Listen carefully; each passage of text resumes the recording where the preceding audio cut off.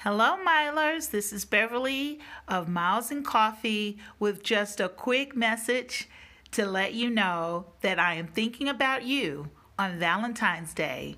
I want to say thank you to every subscriber. Thank you to those who send donations to the Coffee Fund. And thank you for every person that makes a comment on my videos. Please enjoy your day. Take it one day at a time and have something sweet. This is a day for sweets, so even if you are celebrating alone, make sure that you make your favorite drink and your favorite sweet treat and treat yourself, because it's a day for sweets. So sweets to the sweet. We'll say bye for now, and we'll see you next time on Miles and Coffee.